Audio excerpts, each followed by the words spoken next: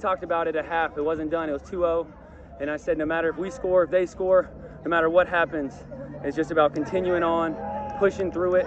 We talk about all we need to go on is what we have in that locker room. We love each other, we love the game, and we lay it all on the line every night. Even if they came back, we bounced back, they came back again, and then what a fantastic, fantastic effort from Eduardo. Unbelievable, man, unbelievable.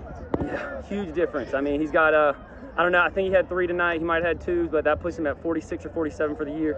So 70, 78, 79 for his career, and we got the COVID year in there, so, you know, he's well on his way to breaking the school record, hopefully. I don't know what the record is for a season, but he's just a great kid, too, great kid. I think he fought through the entire back line to get that last goal, He did. He was not going to be denied. No, and that's, I mean, that's just kind of the mindset we have is just, you know, don't quit, no matter what the score says, no matter what outside noise you get, just keep pushing and just believe in what you're doing, believe in your teammates.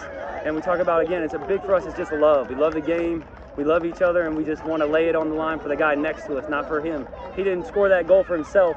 He did that for Cesar, he did that for Melvin, he did that for our seniors, Mikey, George, all those guys that fought so hard the whole game. So